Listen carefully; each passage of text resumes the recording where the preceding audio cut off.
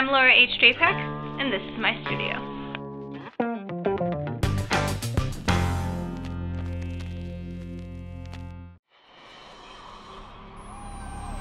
In general, the work that I'm working on now deals a lot with an exterior facade that is calculated, I suppose.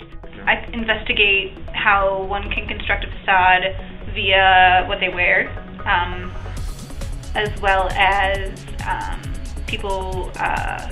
what people can see on the internet without doing very much. Certainly, my information is gathered from Facebook, Google.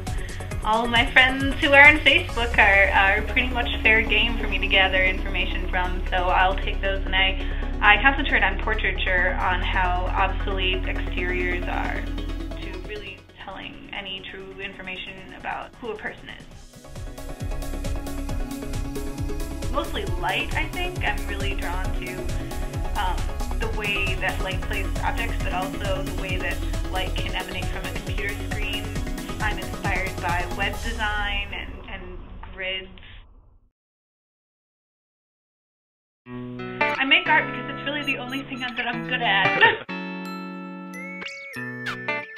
That's a good question. I choose to do most of my work in the printmaking medium because it's easier for me to know where to start. There's a definite process, and that definite process is kind of like the shot at the beginning of the race. When I look at a blank piece of paper to draw upon, I don't typically have anything that urges me forward, that says, all right, go. I have a difficult time putting something directly onto paper, so when I can fool around on a matrix, it gives me a place to start. I know that there's a process that I can become invested in. Also, I'm fearless and there's no going back in printmaking. When I'm procrastinating, I have wonderful studio mates, and the wonderful thing about printmaking is that you typically share a studio, particularly when you're in school. Unfortunately, when the other people are around, it's very easy to turn up the music and run around the studio like maniacs, and pretty much that's what happens when I'm in here but not making work. Oh my god, this is embarrassing.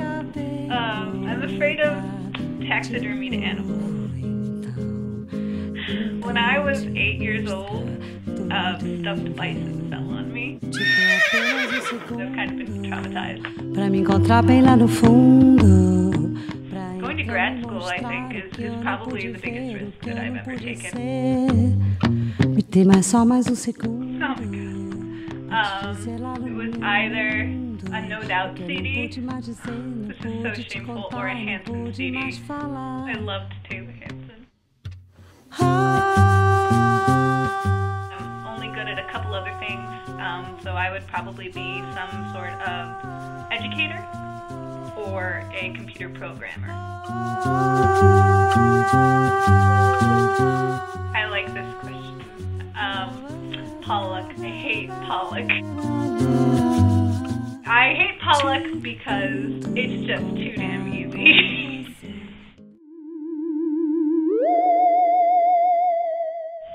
I'm so glad you asked this. I have so many plans. My plan is to find a Dick's Sporting Goods in the middle of a tiny, tiny suburb in the middle of the mountains somewhere, and take all the Cliff Bars up to the rafters with me with several canoes and kayaks, and stretch them perpendicular across those beams and live up there, because I'm perfectly canoe-sized.